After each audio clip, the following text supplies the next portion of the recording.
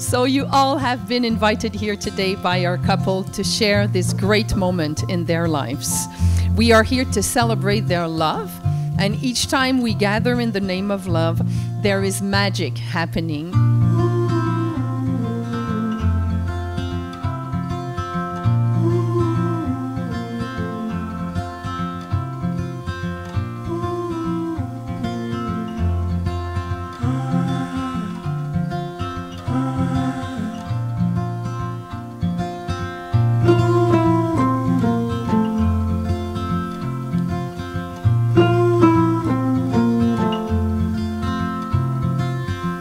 Julie, Anthony, to honor this beautiful relationship of yours, let your marriage be a true refuge of peace, of warmth and harmony, and of course continue to laugh much, because laughter is the key to complicity, and it's the joy of being oneself without any mask.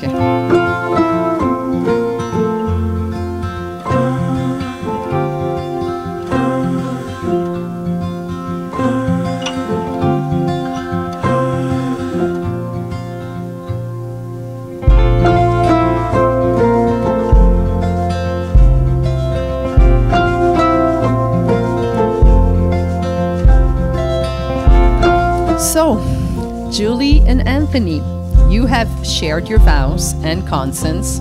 You have concealed your union by the exchange of the rings, and you have received clear, very enthusiastic blessings from your guests. By the authority of the province of Quebec vested in me as an ordained minister, but much more because I really believe in the sincerity of your love. It's a delight for me to pronounce you husband and wife, and you may now kiss your bride! Woo!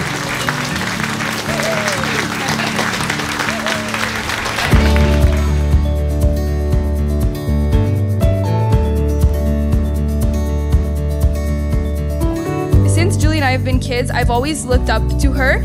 You've always been such an important part of my life, and I don't know what I would ever have done without you, and I'm so happy that you have found your happy ending with Anthony.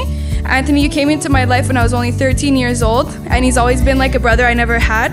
And I wish you both all the love and happiness life can give you. I love you both.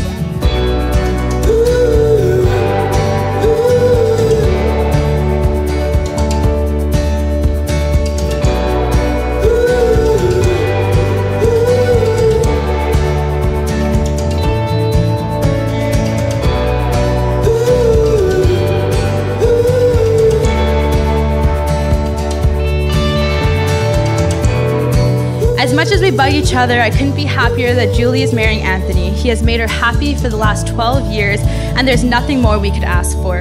Anthony, you're not joining the family. You've been family for over a decade. You just suddenly decided to put a ring on it. Cheers to the happy family.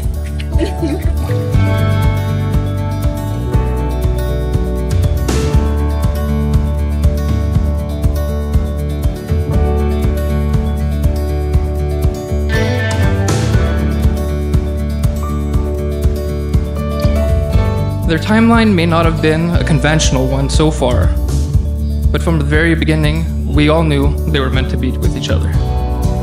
I'm so proud of everything they have accomplished together during that time, and I'm so lucky to have gained an amazing sister in the process. Please join me in a toast to celebrate their love and a special day.